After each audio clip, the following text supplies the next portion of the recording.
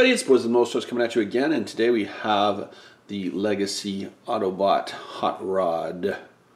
You can see he's in the new Legacy packaging, and no plastic there, mostly cardboard, a little bit of plastic here.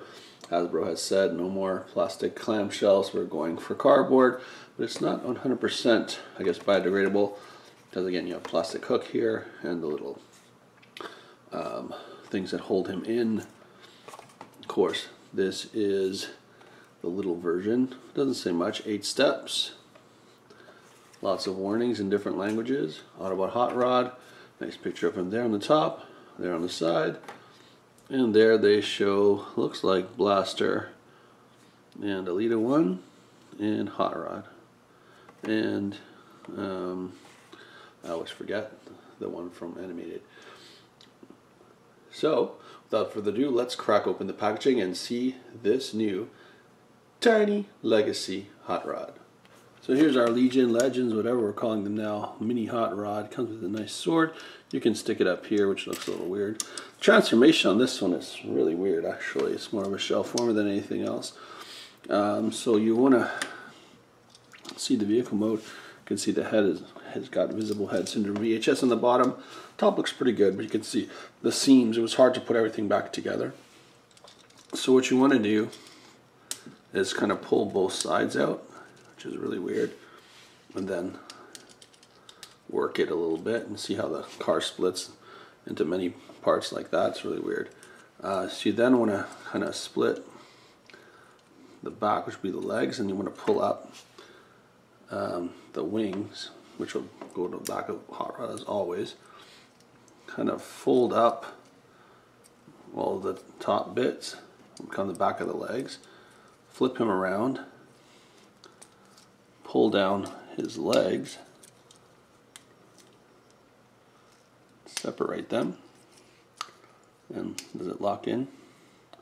Like so. And then you want to pull down the shoulders, which are very tight. So you gotta be careful. I felt a little nervous that they might pop. And there you have Hot Rod. It's different, that's for sure. Put the little sword in his hand. Not sure why he has a sword, but he does. And there's your Legend, Legion, little Hot Rod. You can see all the kibbles in the back. It's not bad though, just concerns me how it feels. Pretty good articulation. And not bad. It's $14.99 or so in Canada. I got mine at Toys R Us. That was the last one left, along with Skywarp, which I'm not going to bother doing a show for you on that one, or a review, because it's the same as Starscream, which I think I probably did a couple years ago, or last year, whatever.